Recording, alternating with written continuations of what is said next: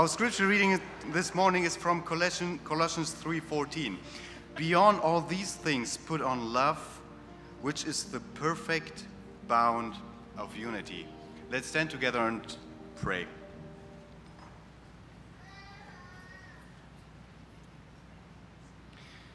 Lord Almighty, this morning we bow down our hearts and our knees before your almighty, before your throne.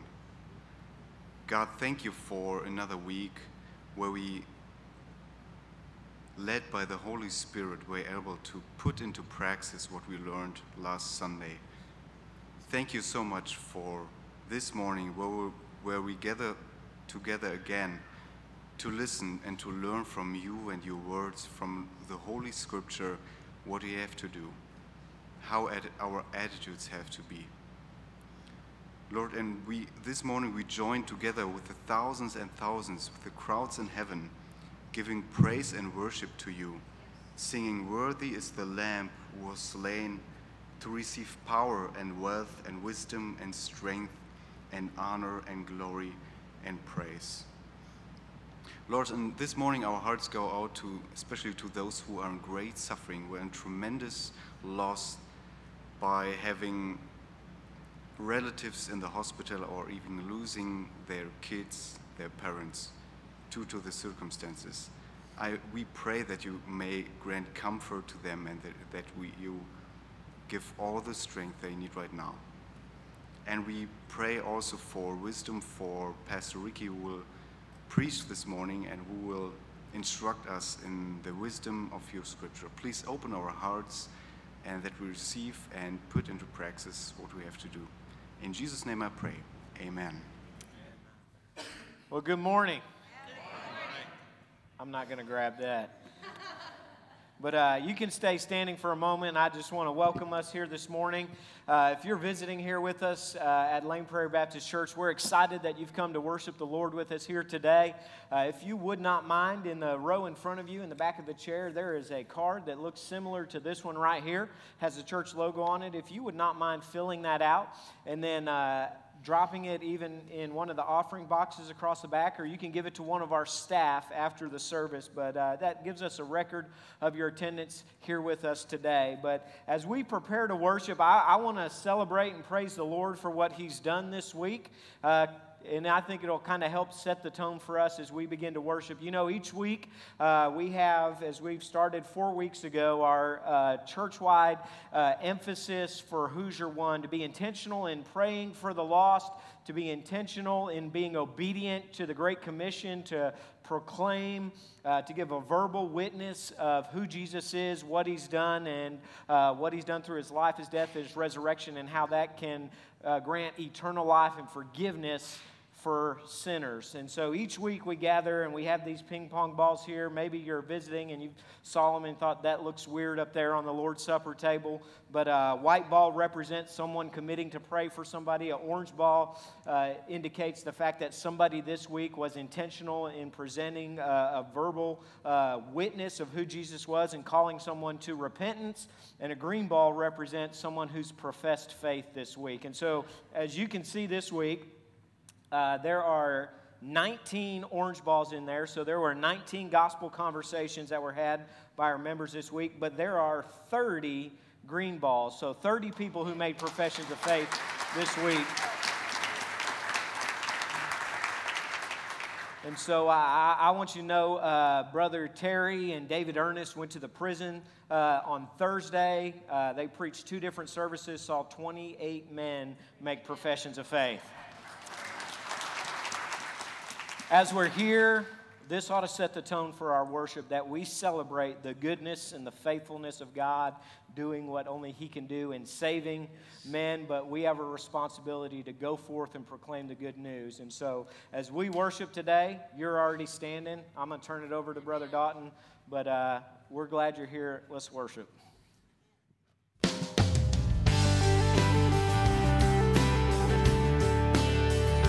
Let us worship the Lord. He is holy and worthy to be praised. We stand and lift up our hands, For the joy of the Lord is our strength. We bow down and worship Him now. How great, how awesome is He. And together we sing. Yes, He's holy. Holy is the Lord God Almighty. The earth is filled with His glory. Holy is the Lord God Almighty. The earth is filled with His glory. The earth is filled with His glory.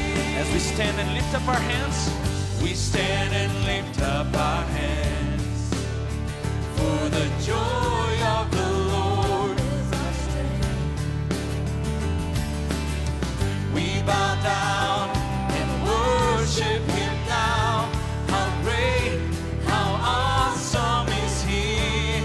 And together we sing. Everyone sing. Holy is the Lord God Almighty. The earth is filled with His glory. Holy is the Lord God Almighty. The earth is filled with His glory. All the earth is filled with His glory. Is rising up. All around is the anthem of the Lord's renown. Is rising up. All around is the anthem of the Lord's renown. And together we sing. Everyone sing. Oh, sing, church.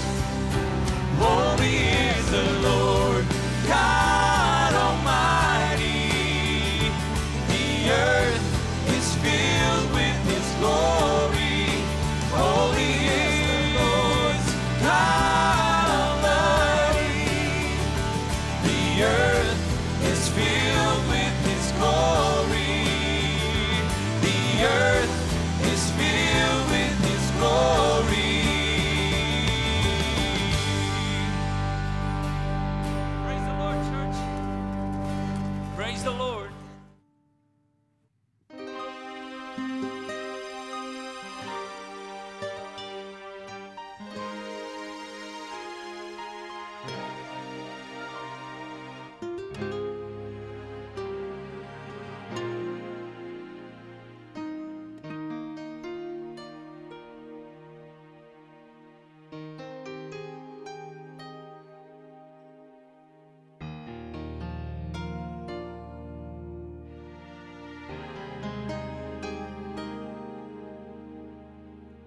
Tell me Jesus died for my transgressions, and that He paid that price a long, long time ago, when He gave His life for me on a hill called Calvary. But there's something else that I want to know. Does He still feel the nails every time I fail? Can He hear the crowd cry, crucify again? Am I causing Him pain? Then I know I've got to change. I just can't bear the thought of hurting Him.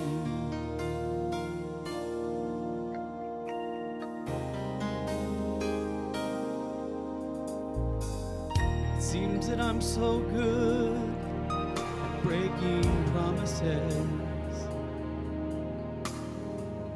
treat His precious grace so carelessly. But each time He forgives, what if He relives the agony He felt on that tree?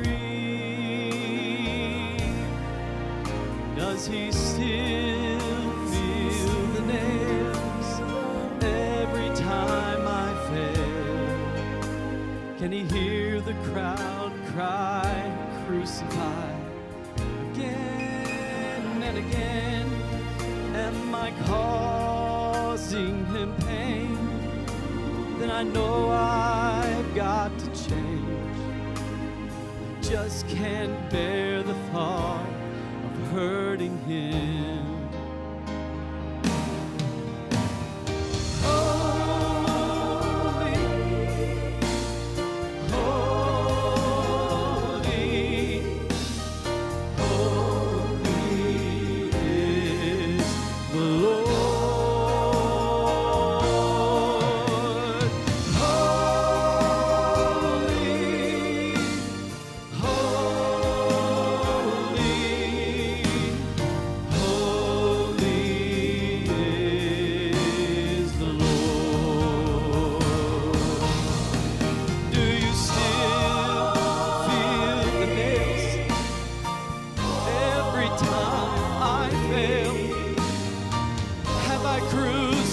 You, Jesus, with my sin. Oh, I'm tired of playing games. I really want to change. I never want to hurt you again.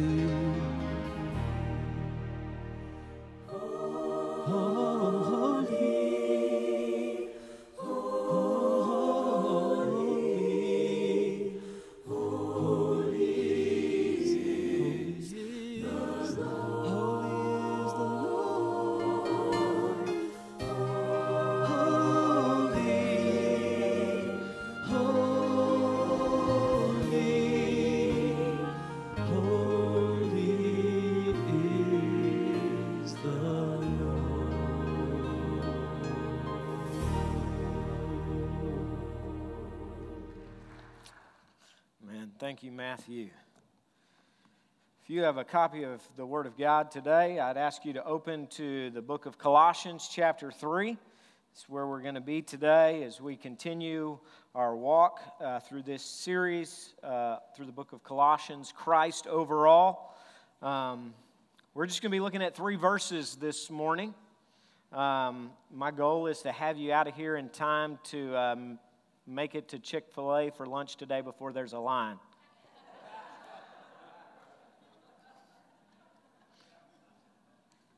So, see if you can be the first one there.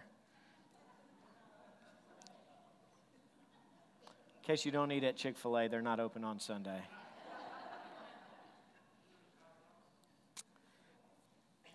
Well, let me give us a little context before we get to our text today to remind us where we've been. We had a break last week for our Roundup Sunday with Dr. Carl Bradford. Did a great job preaching the Word of God, challenging us. Amen? Amen.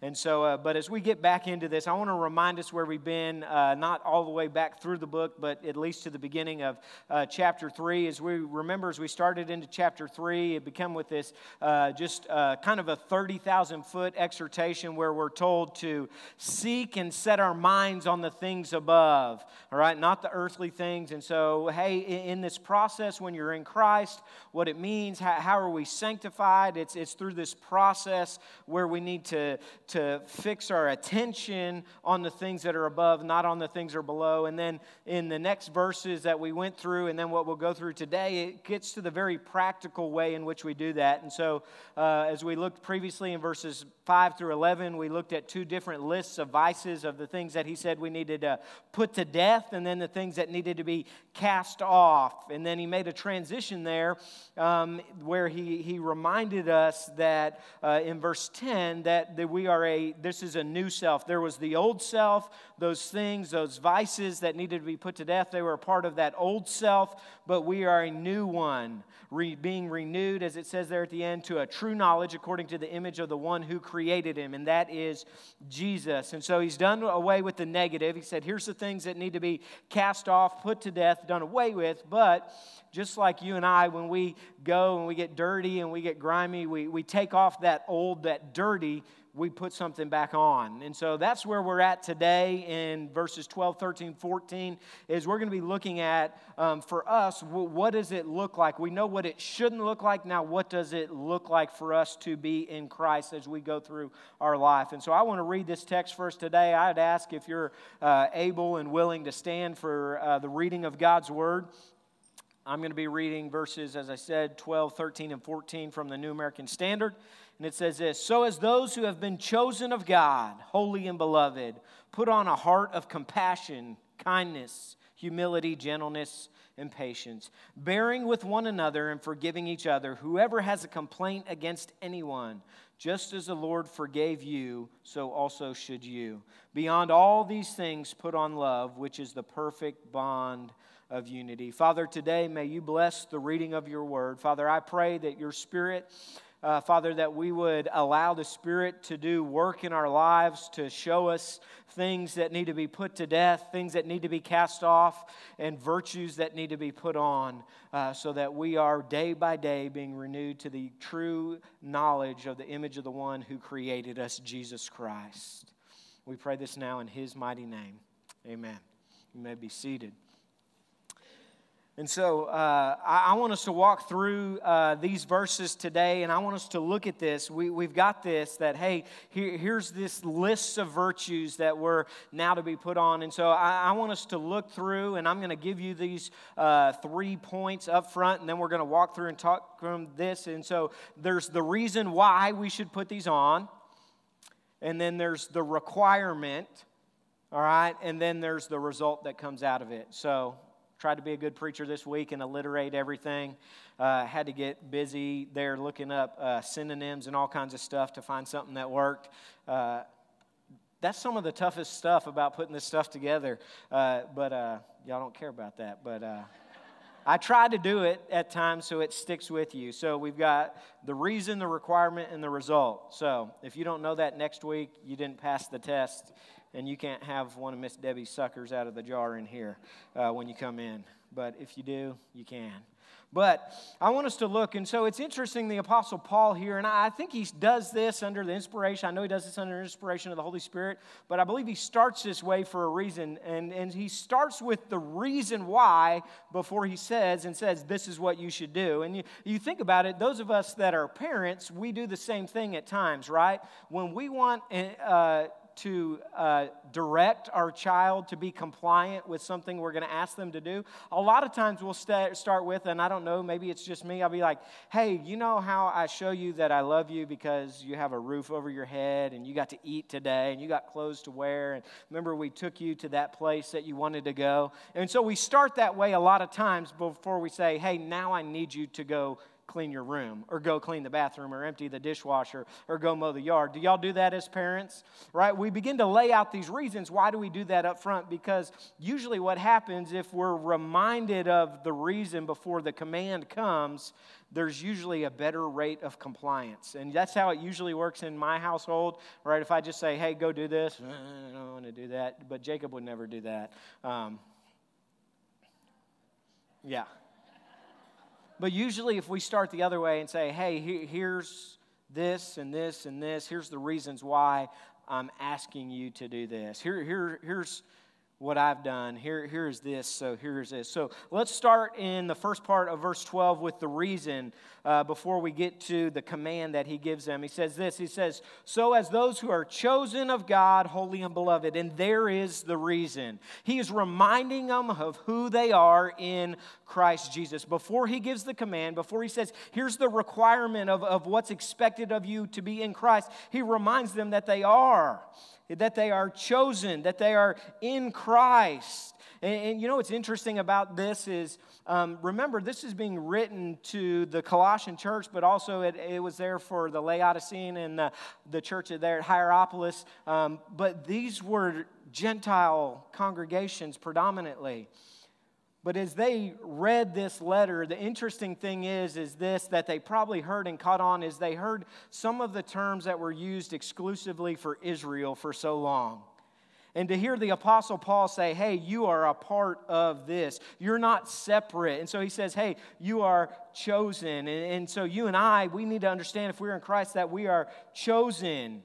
Right? We are in Christ. We are chosen because God, Jesus is God's chosen one. We see this in Scripture. We see it in Luke 23:35, where Jesus is there being crucified, and they're mocking him, but they declare the truth, the fact that he is God's chosen one. We see in Isaiah 42:1, where it talks about the fact that the Messiah is what? The God's chosen one. And we look and he says, hey, not only are you chosen, but you're holy, set apart, special.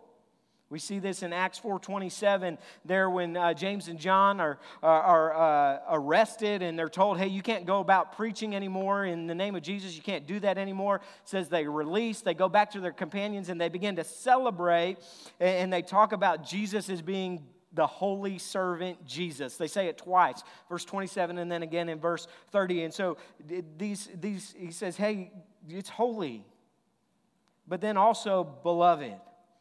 You know, these things were talked about Israel, but these are all things that we see in Scripture. They talked about who Jesus is, and then we are in Christ. These things apply to us as well.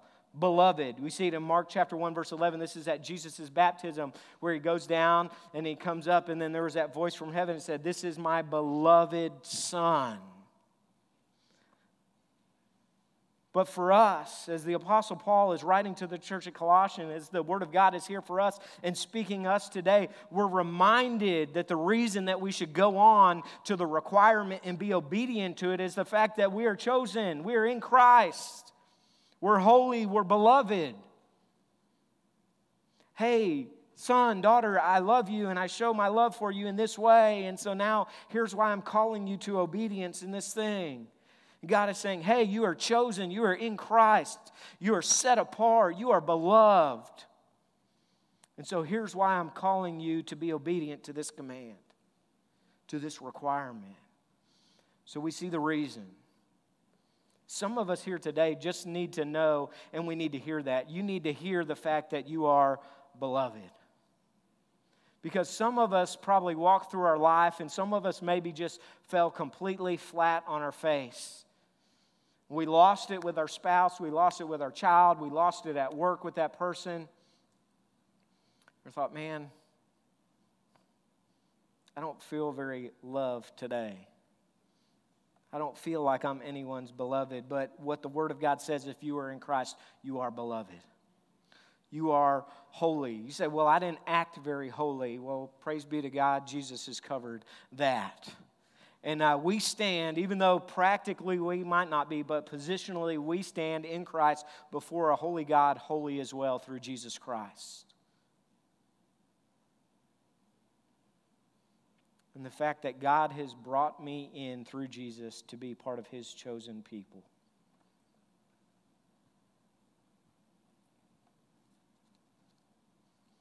That's enough reason for whatever comes next for us just to say, before we even see it, to say, yes, I'll do it. Right? And I think that's why the Apostle Paul starts here. He reminds them of who they are in Christ. And when we have that proper perspective, obedience usually comes a whole lot easier. And so we see the reason. We're chosen, holy, beloved. But let's look also at the requirement. He says, all right, what is it? What's the command? What am I supposed to do? He says, then put on. There's the command right there. Put on, or literally clothe yourself. He's picking up and continuing the analogy he used previously. If you flip back, you can see it there in verse 10. And says, having put on the new self. Same word is used there. Hey, we're clothed. He says, but hey, you need to put on. And then he's going to go into the same way before we had those lists, the lists of 5 of the vices that we were to put to death and we were to cast off. He's going to give us a list of to 5 and says, here's what you need to put on. Here's what you need to clothe yourself. Here's the character qualities that should be evident of your life as you walk through this life in Christ Jesus. And so let's look through them today. As you hear this list, it'll probably somewhat sound similar to what you hear in the fruit of the Spirit from the book of Galatians. It's not all of it, but it sounds very similar. But it says this: so as those who have been chosen of God, holy and beloved, put on a heart of compassion. That's the first thing right there. Literally, it's really literally the word bowels. All right? So guys, if you want to be super romantic from now on, you just tell your wife, like, hey, my bowels, I just love you so much from my bowels. Right? Sounds romantic, doesn't it? I've never seen that Valentine's Day card at Target. So, but I might send them the idea. But in this time, that was the seat. That's what they viewed as the seat of emotion, all right? And so you would think that like you've had a stomach ache or something, like you feel that, right? And so that's why that word. But it's the idea of heart of compassion. And so literally, it's this idea of mercy that leads to action. Right? It's not just, compassion is not just a feeling, but it's us acting. It's the feeling that then leads to action. So we're to clothe ourselves with a heart of compassion for those that are around us. We seek mercy and action. We go on behalf, and right? We feel compassion for people, so we intercede on their behalf. Right? And so we see that. He goes on in the list, just so we can get through this in our text today. He says, what do we put on after compassion? He says, put on kindness, or some of your translations might say goodness. And I like what one person defined this is gracious sensitivity towards others triggered by genuine care. That's what kindness is. Gracious sensitivity towards others triggered by genuine care. Kindness. So put on a heart of compassion. Put on kindness. What else do we put on? Humility. And so this is something that in the midst of Greek philosophy and everything would fly in the face of them. They would view humility as weakness. That this is inferior, right? This is something that, remember when we talked last time, we talked about these lists, and they were very similar to a lot of the Stoic philosophers. They would have these lists, and they sound similar. Humility would not be listed on those lists, all right? But this is this idea that this humbleness, this humility before God and others, right? I think it's not an either or. I think it's a both and.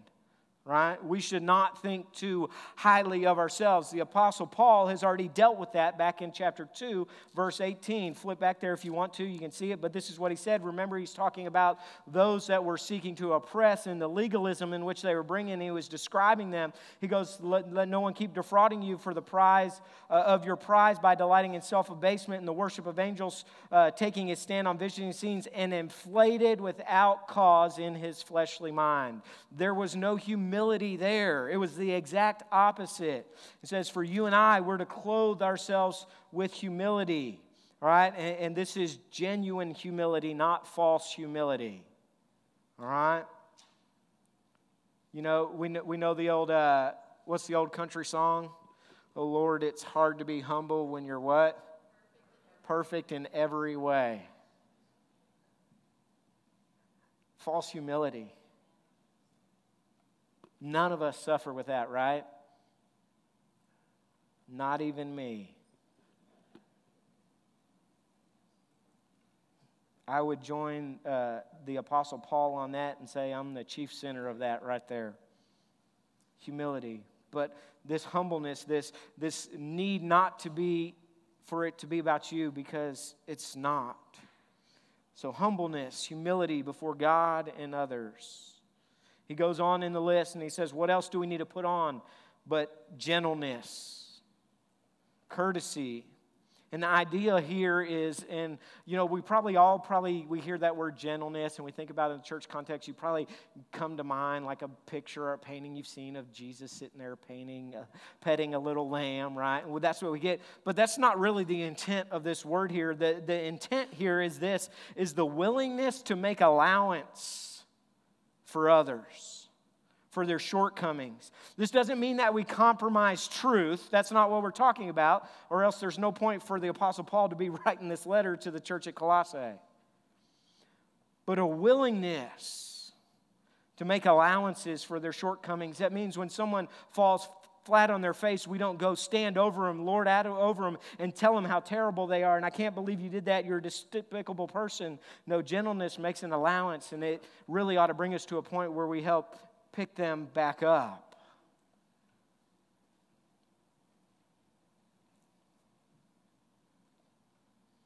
And he goes on from there, and he says, and then the fifth one in the list is this, patience. And again, we hear patience and we get the idea like I just have to wait, right?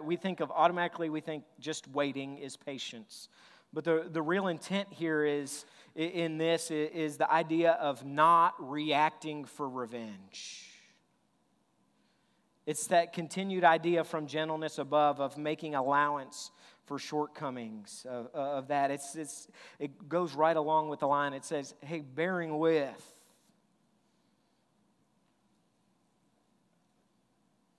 And so as we hear these things, heart of compassion, kindness, humility, gentleness, patience, right? If we look at the world, it is polar opposites, right? As we look through the second list of vices that we looked through previously, it is opposite. Anger, malice, wrath, slander, abusive language. None of those things make allowance. None of those things are mercy or gracious. So the requirement is that we clothe ourselves in these things.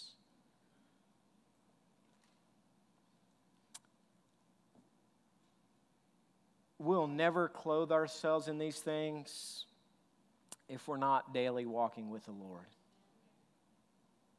Right? That's why so many of these you see come up in the fruit of the Spirit. The fruit of the Spirit only comes by walking with the Lord day by day. We at times can give the appearance of these things, but they eventually show themselves to be disingenuous if it's not real. So the command, the requirement, put on. But there's actually one more thing that we're told to put on as well. But I brought something here. I'm glad Cooper left because he'd probably run up here and try and take this away from me.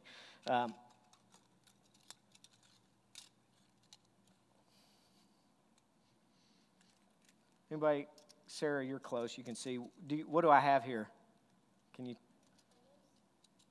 Do what? Legos, right? How many folks, kids, grandkids, Legos? If you're an adult, you still play with Legos? Raise your hand. No, I'm just kidding. Yeah. But Legos. Can you tell me what this is? Besides Legos, generally it's Legos, but what was the purpose of these Legos? What were they? Anybody? Derek? Huh? A toy? Yeah. A boat? Looks like a boat, right? This actually at one point in time was an X-Wing fighter from Star Wars. There's the 4 wings. And so, I love to do Legos. Cooper loves Legos. He, in fact, has a basket in his room that's just full of Legos. But if you've put Legos together like I have, you know that it is a tedious process, right? And so we'll usually start, it'll go really good, and then Cooper disappears, but I'm not going to give up. I'm going to finish. I'm going to persevere. I'm going to do this. It's going to look exactly like it does in the picture. I get it done. Cooper's excited because it's done. He finally comes back 2 minutes later.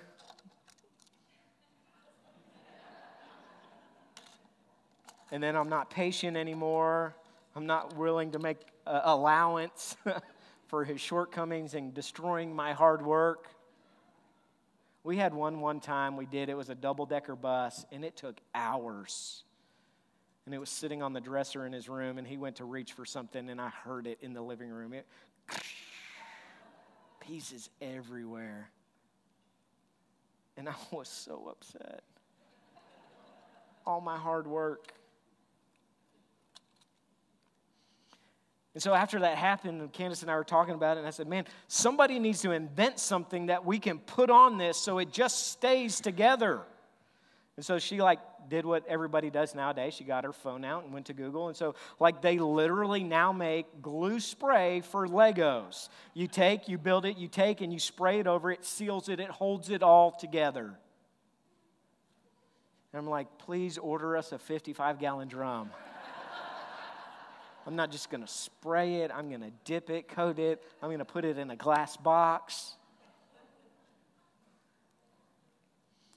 But look at what the Apostle Paul goes on here and tells us. He tells us one more thing to put on.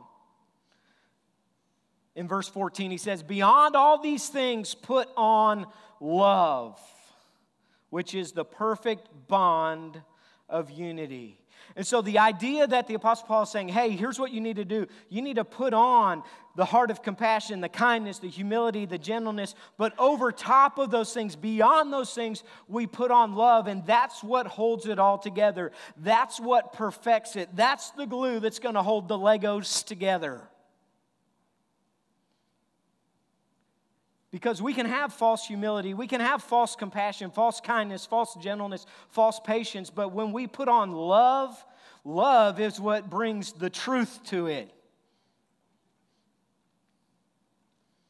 It's what perfects it. And that's the goal of what the Apostle Paul was doing, right? His goal in what he was doing was what? To present them complete. What? How do I know that? Well, I can flip back to Colossians chapter 1, verse 28 and listen to what he says. We proclaim him, talking about Jesus, admonishing every man. We're teaching, we're encouraging them, every man with all wisdom, so that we may present every man complete in Christ.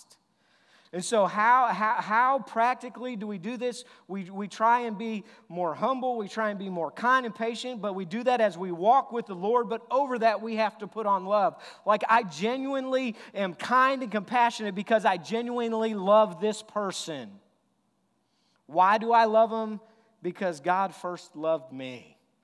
And I've experienced his love through what Jesus has done through the cross of Calvary. And therefore, my response. And Jesus, if you want to know what the sum of the command of God is, Jesus told us, right? He was asked, what's the greatest commandment? What? It was first to what? Love God with everything that you are. And the second is like it, that you should what? Love your neighbor as yourself. Love is what binds it all together. So the requirement is to put on these things. This is the character qualities, the virtues that we should strive to be exemplified in our life, but they're bound on us by love. They're exercised because we love this person, even though they might be very different from us and they might have a different opinion from us. But I love them because they're created in the image of God. And God loved them enough that he died on the cross for them the same as he died on the cross for me. All those things, he says, put on love, which is the perfect bond of unity. What will draw us together. So we see the reason, we see the requirement, and then finally I want us to see the result. Look at it. It's back up to verse 13. He says this, bearing with one another and forgiving each other. All right? So the result is this, the tangible, visible result of us clothing ourselves with a heart of compassion, with kindness, with gentleness, with humility, with patience, and binding those over with love is the tangible, visible act of us bearing with one another in everyday life and forgiving each other when we mess up. That is how it is fleshed out. That is what it looks like inside the church. What's interesting in this text is it moves from the individual, but it moves to the corporate. It's like this is what it is for you, but then it shows up and it works itself out in the body of Christ. Bearing with, enduring, right? And then also forgiving one another. And what's interesting here is that word that the Apostle Paul uses in forgiving is not the typical word that would be used. This is something that Paul typically used in place of it, but it comes from the root word where of grace. It's this idea of being gracious towards one another. As we have received God's grace, we then reciprocate that grace to one another day by day as we live in fellowship with one another. All right? And so, the church is made up of different people. No two of us have grown up exactly alike, all right? No two of us are the same, all right? I have 3 older sisters and a younger brother. Every single one of us are different. We're raised in the same house by the same parents, same ideals, but we're different people. And the church is no different. We see this spelled out in the text, backing up in our previous. He talks about, hey, there was Greek and there was Jew in the congregation. There were those that were slaves and those that were free. There was all these different classes that man has established amongst people, and they come from different walks of life. They come from different economic backgrounds, different social backgrounds, all of these things. And so there's bound to be times where we just butt heads. But the Apostle Paul says what it means to be sanctified, what it means to be in Christ and be conformed to the image of Christ is as we do that, we do it and we bear with one another. We give allowance. We do it with gentleness. We do it with patience. We're humble and don't think, I'm from this place, and so that makes me better than this person. The Apostle Paul would have said here for the Colossian church, if you're a slave or you're a free man, you're no better than the other. If you're a Jew or a Greek, you're no better than the other. You're either in Christ or in need of being in Christ. But the result, and it's visible, do we practice this? Do we bear with one another? What's interesting about this text, look at it as it goes on. He says, we're bearing with, we're forgiving each other. Whoever has a complaint against anyone, just as the Lord forgave, so also. Here's the interesting thing. When we're offended, we love the feeling we get of being entitled because we've been wronged, right? And so what we do oftentimes is we've been wronged is we stand here on our soapbox a lot of times and we like to cast at that person and say, you did this wrong, you offended me, now you have to come to here to where I'm at. And that's not at all what this text says. The initiation of restoration is for the one who was offended to go and make it right. For us to exercise, to make the allowance. And you see, that's not just spelled out here. This is spelled out in Matthew chapter 18. If anybody sinned against you, you go to them.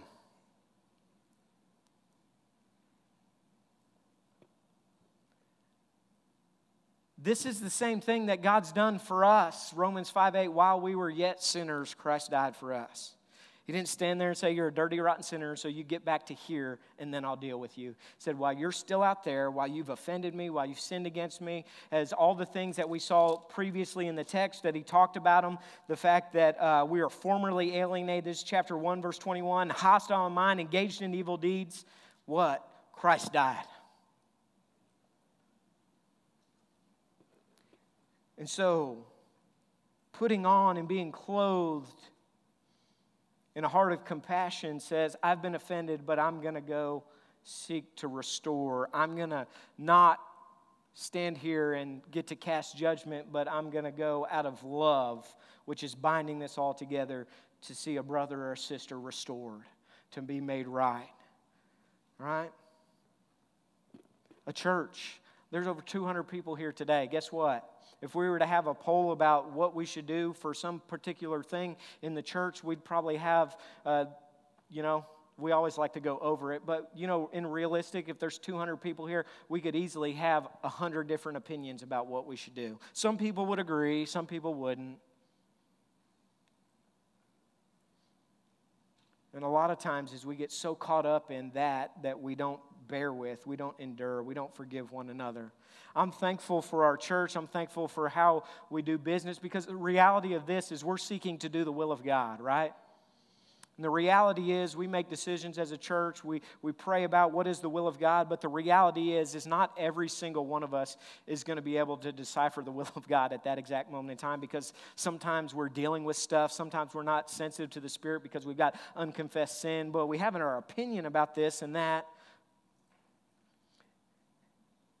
And And so the idea here is that in the church is that God's brought together a group of believers and that we endure and we might be here, but God through us collectively was going to do His will. He's going to accomplish it.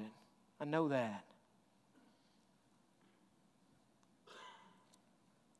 And we talked about it a few weeks back. You know, you might not like the shade of the light bulbs, right? Well, I don't like it. That's too white of a light in there. It's not warm enough. That's great, whatever. But as we go through life, every single one of us from a different point, different background, different cultures, they don't do things here the same way they do them in Nigeria.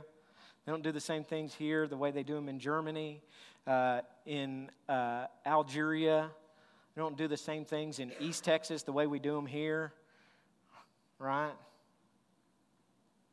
Brazil, I mean, they don't even like peanut butter over there. We were talking about that earlier. But we're going to come in from different places and different things.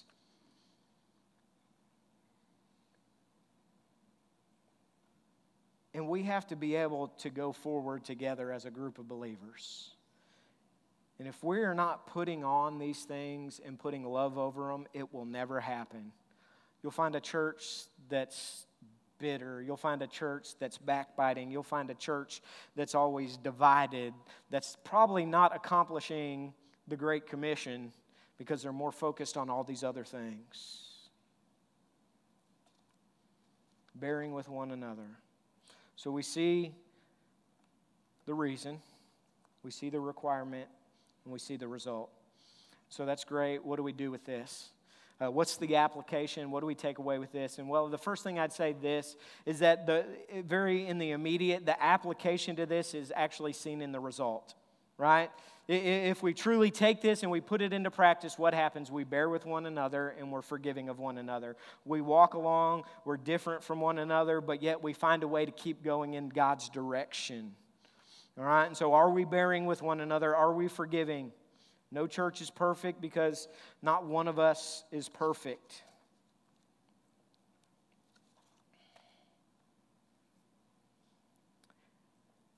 Second thing that I'd say to us today is this idea, and this is the problem that happens at a lot of places, is we tend to equate unity and uniformity. Uniformity is not unity, right? Uniformity means, and usually what happens when people equate unity and uniformity is that in the church context, when, hey, I don't necessarily agree with this, we're not talking about anything that's outside of Scripture, that's being disobedient to Scripture, that's sinful. I'm just talking about what we do day to day, and we look and say, well, I don't usually do this. Uniformity says, well, if you don't like it, then go. We only want people here that are just like us, that think just like us, that want to do exactly what we want to do in the way that we want to do it. That's not a healthy place to be. Unity says, well, I might think this way, and like practically we could accomplish this way. Well, practically, yeah, we could accomplish this way, but what is God's will? And we pray about it, we seek. I love the way our church does business because we come, we pray about it. You've been asked to pray about things, we come, we vote. Some people will vote yes, some people will vote no, but we're trusting that there are enough people seeking the will of God that we will decipher the will of God and continue to do the will of God. And unity comes at that point where it says, maybe I said no, but this is what the church has affirmed by yes, and so, okay, I'm in this with you. Whereas uniformity would go, well, you voted against this, or you don't like this, and you've done this, and so you should leave. You should go find someone else that's like you. You should go find a church that thinks exactly this way.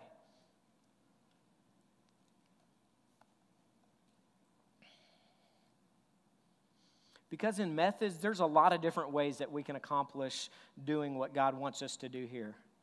But I believe He guides us in certain areas and certain paths and programs that we do. And we pray about those things as a staff and what we do and how we do them.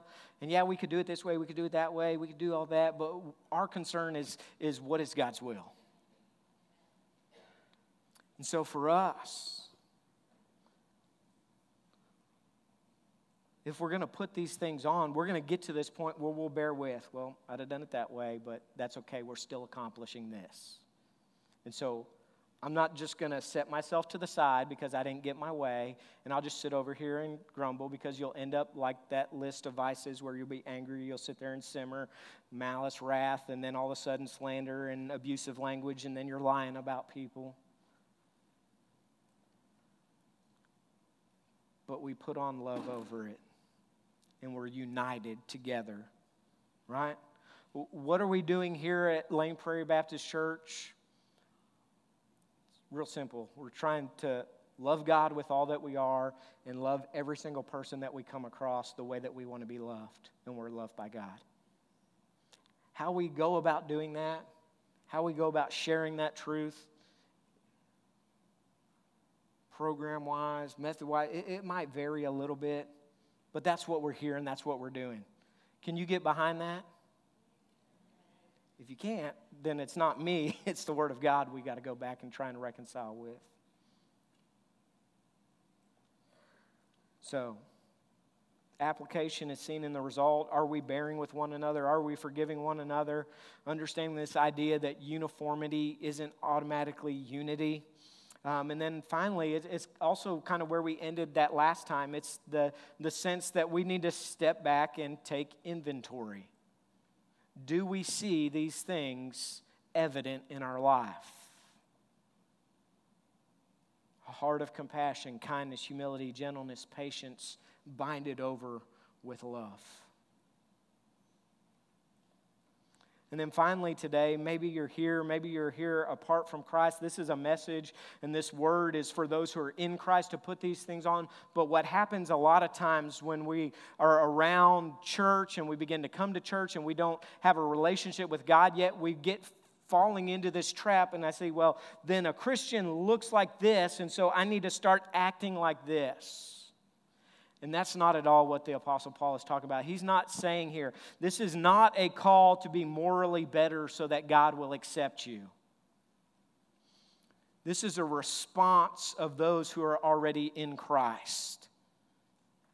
The reality for those who aren't in Christ, he says this, John 14:6, Jesus says, I am the way, the truth, and the life. No one comes to the Father except through me. Jesus says, I am the only way to be forgiven, to have eternal life, to have redemption, to have, as we see in the book of Colossians, our certificate of debt canceled out. It's through Jesus only. It's not by being a good person. It's not by good works. And what times we come to passages like that, and maybe God's working on us. He's working to draw us. He's doing a work, the Spirit in our lives, and then we kind of hear something like this, and we're like, well, I'll just be better, and God will be happy. No. He's holy. Better is not good enough. Perfect is good enough. And when you attain to that, you come and let me know how you did it. I'd like to know. The only way that I stand perfect positionally today is through Jesus Christ. Is that when God looks at me, He sees me through Jesus Christ, because there came a point in my life where I believed what I saw in the Word of God about who Jesus was, about how He lived His life, how He died, and how He was raised again. I believed that to be true by faith.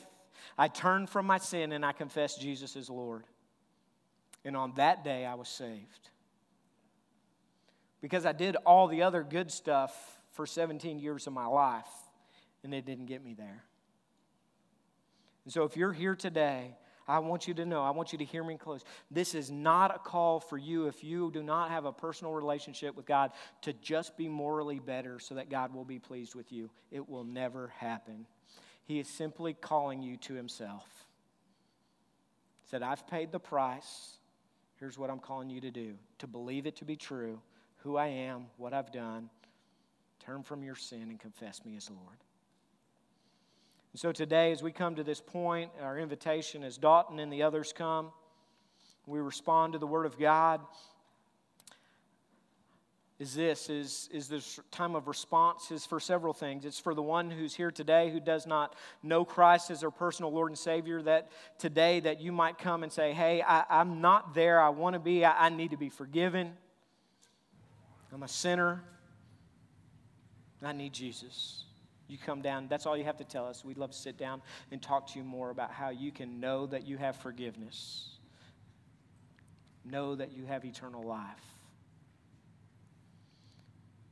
But I believe probably the bulk of it today is for those of us that are here in Christ to look at our lives and say, have I been diligent each and every day to get up and put on, to clothe myself in these things and then to bind them over with love? Am I striving to bear with another? Am I striving to seek forgiveness and restoration? Or am I striving to get my way at whatever it costs?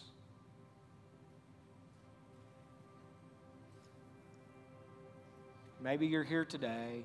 Maybe God's been calling you. You've been visiting. He said, hey, this is the church where I'm calling you to plant your life, to plant your family, to serve and be served by the body. You could come this morning and join with us. How you join our church, you simply walk the aisle, come and talk to one of our pastors and say, hey, this is where God wants us to be, and we'll talk with you about that. But our prayer is just that you would be obedient to what God is calling you to do. For the sinner, it's to salvation. For the believer who is not exemplifying these virtues that we should, it's repentance.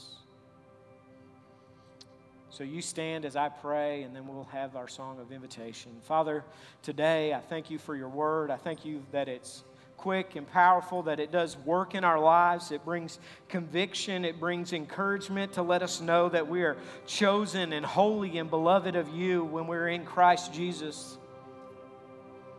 That's who we are. That's our identity in Christ.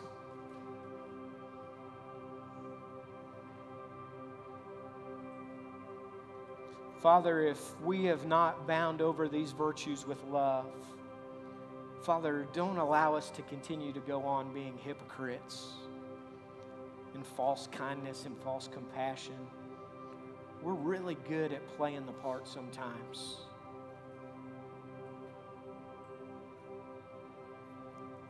So, Father, please just do work in our lives.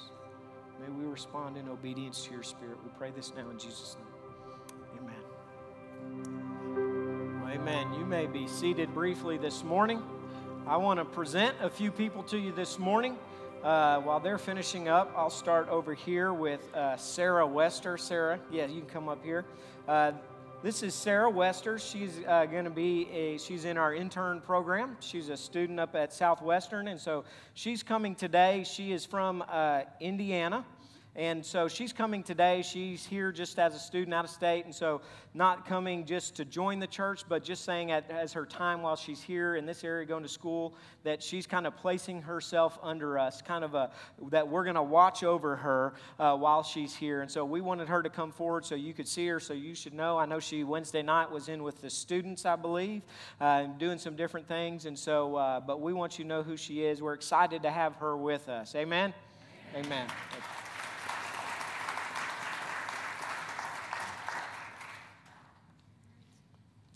All right, and then Myra, you come up here. This is Myra Shipsky. She comes today to join with us here at Lane Prairie Baptist Church, coming by statement. She was sharing with me that she was actually baptized 1973 here at Lane Prairie, but it was before they ever had a baptistry here.